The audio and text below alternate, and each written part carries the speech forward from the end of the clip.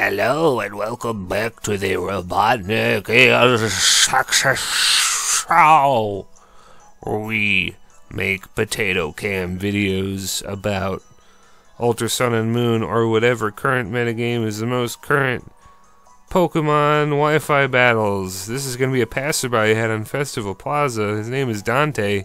He really likes Suicune and I fought him a bunch of times. I'm using my Mega Venusaur, Crabominable, Hoopa team, I guess you could call it. And let's get it started. Let's go. Let's go.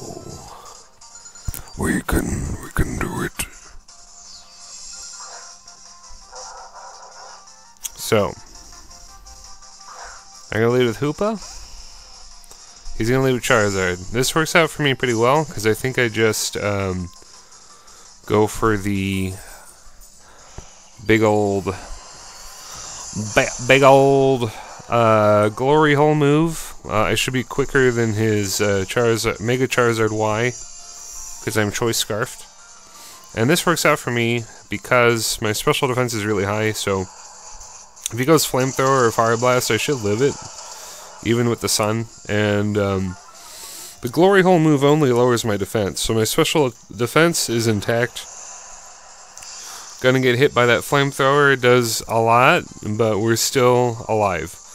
He's gonna switch out, wanting to keep Charizard. And this works out for him because he could Pursuit kill me with Ttar. I'm a little afraid I didn't turn the mic on, but we're gonna record the rest of this. This is good old high quality YouTube content, you know. We're gonna unleash the glory holes upon the Ttar. It does a nice little chunk. Some decent damage. It's resisted, but it's a very high base damage move, and it's stab. So, you know, good stuff. He doesn't Pursuit me, so that's really nice. We're gonna go into Garchomp, and he's gonna Dragon Dance. Oh, Dragon Dance. Not even a Stealth Rock, huh? This guy's playing really interesting so far. So, he can... Oh, okay. There is actually no reason to ever run Dragon Claw on a Ttar, so this passerby is just kind of like random bad. But we take those, as they say. So he's going to get hit by two types of damages, the Rocky Helmet and the Rough Skin, and then I take him down with the Earthquake. And yeah, it doesn't really damage the tanky Garchomp too much. Not really. So Suicune is in here. I have half a mind to stay in and Dragon Tail this thing. We Stealth Rock. Right, we need those Stealth Rocks because they're top tier. Always need the Stealth Rocks. So Suicune could take me out with the Scald. We survive, so that's pretty nice. I am going to be burned. But yeah, I guess I go for a Dragon Tail here because the damage doesn't matter as much as the fact that I'm dragging out the Suicune, so it can't boost up on me. This guy could be a cheeky guy and go for the Protect here. What ends up happening is I miss my Toxic and he goes Calm Mind and I die. So that really sucks. I should have gone with the Dragon Tail plan, but Dragon Tail and Toxic have the same accuracy, so that this is pretty much, you know, just as good as each other. So now we're going to go for another Toxic. I guess we're going to scout for a possible rest. There's no way to really know what this guy's running because he used Dragon Claw on Ttar. So if he runs Dragon Claw on Ttar, he could possibly not have rest on Suicune. I think the chances are pretty decent for that. He's gonna just Calm Mind up some more as I go down to burn damage. So that's cool. Yeah, Ttar goes down. A really, really valuable and good Pokemon. We're gonna go into Hoopa. I should be able to trick this guy. Okay, so I'm gonna trick the Suicune so it cannot boost up against me. This also is great to scout for rest. Doesn't go for rest, goes for Scald, knocks me out. So now he's got a choice Scarf, +2 special attack, +2 special defense Suicune, locked into Scald, which isn't that bad, but I have Mega Venusaur, so pretty bad. It's pretty bad for him now, because if you stay in, you're going to probably die to Toxic and Giga Drain. If you switch out, you're going to be locked in at, you know, +0, no boosts, just locked into a random move. He ends up staying in. If he does burn me, I don't care. We're actually going to Leech Seed.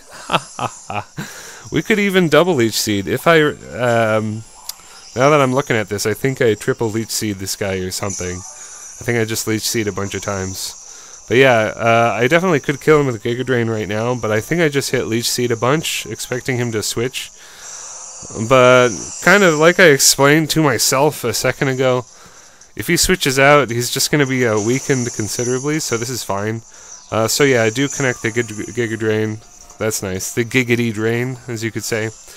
And I think Poison plus Seed is going to take him out, which is pretty nice.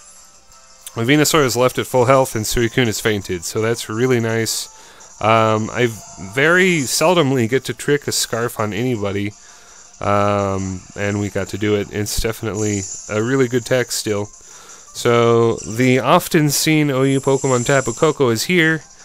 What are you gonna do to me?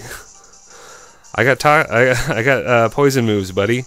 You're gonna taunt me up. How do you like this Sludge Bomb? Oh, I actually went Leech Seed. Whoops. I could have killed him with Sludge Bomb right there. Oh dear.